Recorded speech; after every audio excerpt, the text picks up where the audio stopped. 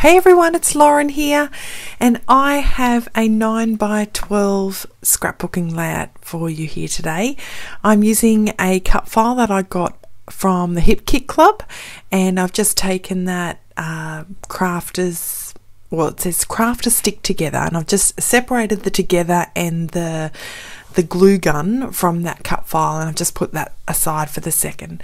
Now all the beautiful embellishments that you see me using here are from the Felicity Jane. Majority is the Lola collection. Now I've purchased that collection in a digital format, which gives me the freedom to be able to create my own size ephemera, pattern paper, 3x4 cards, tags, etc. So it's a really, if you can kind of get your head around buying digital packs, then it's a really great way because you can custom size your embellishments. And I fell in love with the Lola collection from Felicity Jane, and I've used it many a time, so I knew it was a really great pack and really great value for money for me.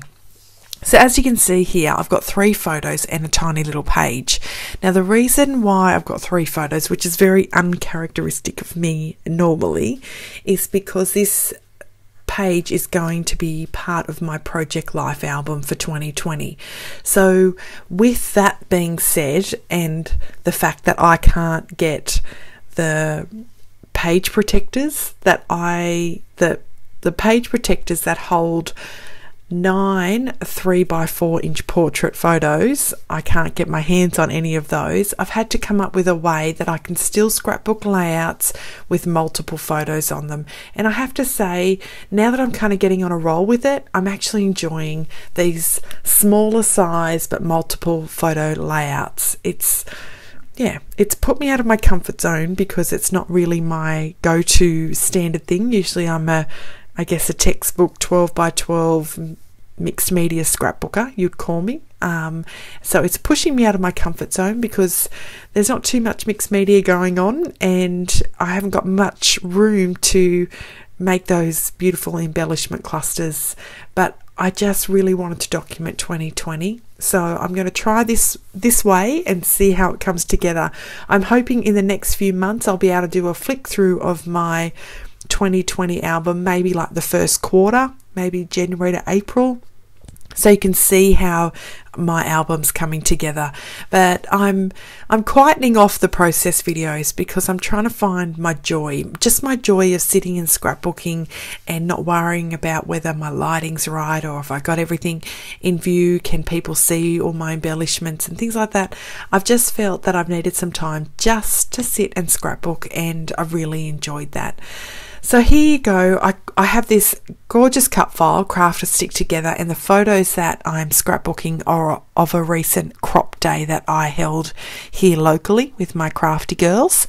And so I really wanted that white cut file not to get lost on the white background. So just using a blending tool and one of my super old Stampin' Up inks, I've just blended out that yellow ink just to sort of smooth that background. And as you can see, that crafter stick is really now starting to come together. So here I am. I just set my page out earlier just to check everything was going to be where I wanted it, and I've moved it off to start sticking things down. I've matted my photos to help them not get lost in that busy background there with the tiny little love hearts, and I've just added a few of those floral embellishments and that cute little blue gingham tag up the top there and adhering it down. I really, at this point I was thinking, oh my goodness, this is so not me, this is not working, it's not coming together, and I just thought, I don't know what to do. I'm just going to have to keep on going. And that's where I was at. But what I think that was really stumping me was my background, the gorgeous little black and white heart that's on that background. Just a delightful piece of paper. But what I thought was, it's just getting too much. And so I was trying to make a way, especially with that lighter section at the top. So I thought I would try and make a way to sort of bring it all together. And you'll see me here in a minute. I'm going to start hand drawing some stitching on there to try and help this layout come together. But first I'm just going to try and find a few sweet embellishments just to sort of make this layout come together. And I've picked a black one here. This is a Vicky Bouton chipboard sticker sheet. It's an older one, but I really love it, and I'm working my way through it, trying to use things up, and that pop of black is come together. I'm also thinking at this stage, how am I going to get this title right? How am I going to get it so it's not, I'm not going to take over my photos, but I'm not going to lose the title. That's what I'm sort of thinking in my process at the moment. And clearly you can see that I'm really struggling here to put some embellishments down and make it kind of work, because this is not how I usually scrapbook. So I'm sort of stepping outside my comfort zone. So craft and stick together, I like the slogan there. So I went for this Paige Evans thing and thought, right, I've got this embellishment. Then I realised that purpley colour does not even match the Lola collection. So I let it sit there for a minute. I love the scripty font, and I'm going to draw on some hand stitching here to try and pull this thing together and try and get it to turn into a layout. And so you'll see me do that. But all the while I'm thinking that together's not right, but what title am I going to do?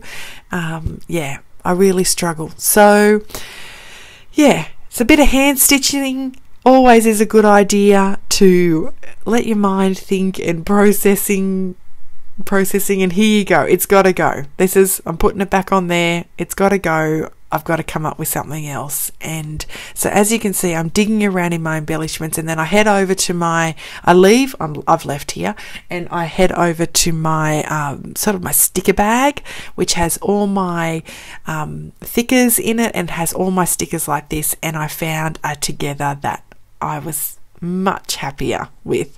So this beautiful, now I can't remember what collection this is from, but it's definitely a Maggie Holmes one. You can tell that scripty font's definitely hers.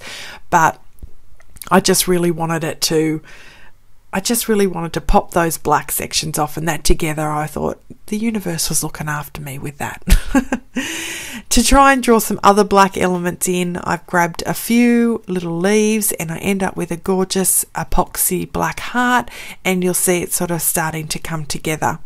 But once again, I want you to hang in there, and there's some photos of my layout at the end, but I actually end up adding a little bit more off camera because I'm just feeling that crafter's stick was not jumping out enough for me. But here I am, I'm just adding those embellishments. I'm trying not to use up every little bit of space on there, and then I'm just trying to work out ways to sort of bring it all together. Here I am trying to skirt around with these embellishments. Do you ever have this problem? Let me know in the comments. Do you have trouble when you're trying to pull layouts together and it's not your usual style, and it's just not working? It does. I end up loving this layout. I think anything with the Lola collection on it, I'm going to love. But I was just really sort of struggling putting this one together.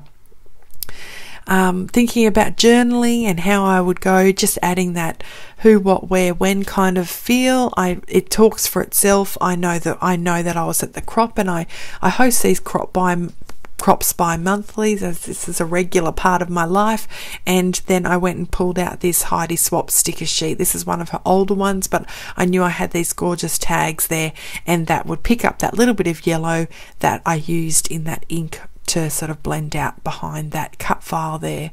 So here I am, I'm just going to add that little bit of embellishment, and then what I do is I think I need to bring it together more, and I add stitching, hand-drawn stitching like I did before, around the entire layout again. And what that does is really borders my layout and sort of brings it all in. I also then at the end go back and I draw with my black pen a thin line. There you go. See, as you can see, I've stitched all around the edge, and then I've popped that word stick off with a thin black line border around there, and as you can see, it sort of just brought it all together, and I ended up being really happy with it. So it's a bit of a higgledy-piggledy process video, but I hope that you enjoyed it. I hope that you enjoyed talking it out, letting me talk it out, or hearing me talk it out. But layouts sometimes are like this, but you know, you still get a lovely result and a memories well documented. All right, guys, take care. Happy scrapping. Bye.